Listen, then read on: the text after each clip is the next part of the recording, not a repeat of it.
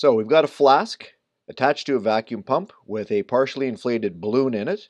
If we are to cap the flask, turn on the vacuum pump, we will draw air out, which causes a decrease in pressure around the balloon, and whatever air is now in the balloon will inflate as the pressure is larger in the balloon than it is in the flask around it.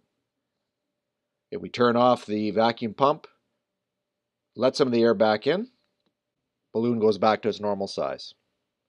Another thing we can do is put some room temperature water in the flask, turn on the vacuum pump, which reduces the air pressure in the flask. The air pressure is one of the things that holds water into its liquid state.